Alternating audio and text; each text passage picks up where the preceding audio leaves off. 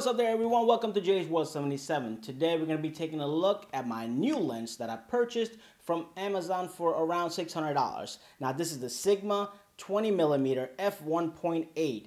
I have been in a search for a lens, especially when I'm doing my fly cam videos. I really needed something which is a wide angle lens, and this one is pretty much a wide angle lens that I'm looking for, which is the 20mm F1.8 as well. And I think this will be great. So I wanted to go ahead and let you guys know that I picked this out.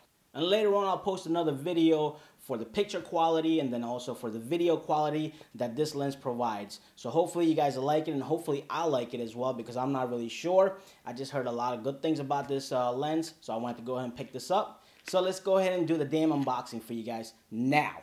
So here's the box itself. Now this has 20mm f1.8 DGRF aspherical Sigma. It's a EX AF lens, and it has a filter size of 82. So let's go ahead and open this up.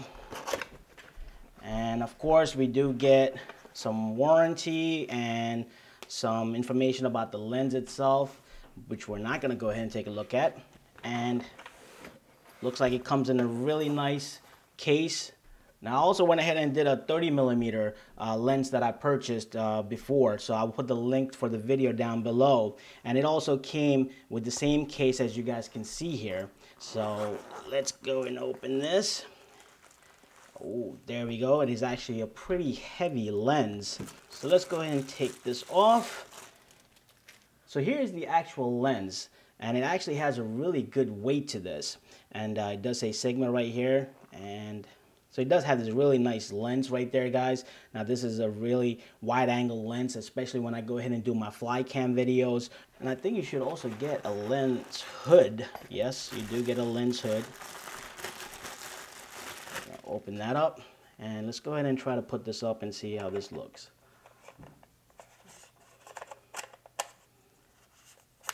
There we go. There you go, guys. This is with the lens hood, and it looks really nice. I really like this, guys. I can't wait to go ahead and use this. So what I'm going to do in my upcoming videos, I'm going to go ahead and do test footage of some pictures, some photography that I'll be taking with this, and also some footage with the video quality that this lens is going to provide. So I really can't wait to go ahead and test this out. So stay tuned, guys, for the upcoming test footages for this lens. So please go ahead and subscribe now, so when I go ahead and post up those videos, you will be notified. So let me know what you guys think about this lens, or let me know what lens you guys are using right now. And if you guys like this video, please click the like button, comment, subscribe. Peace!